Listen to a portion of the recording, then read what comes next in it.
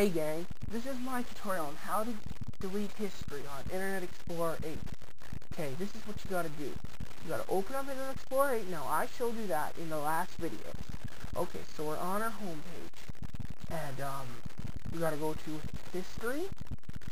You see all that? You got some stuff, Google stuff, got, Windows Media. You know, all the history, all the stuff you've done today on here, and last week, and today. All the stuff, right? And so, if you want to clean all of it out, so it frees up memory and space, so you don't want anyone to see it, this is what you do. You go to today, the little today's tab, says pages visited. Right-click your mouse, and you can hit collapse. That just does that, or you hit delete. You hit yes. Last week. Collapse. Delete. I really hope you enjoyed my tutorial on Internet Explorer 8, how to delete your browsing history. Have a good day, gang.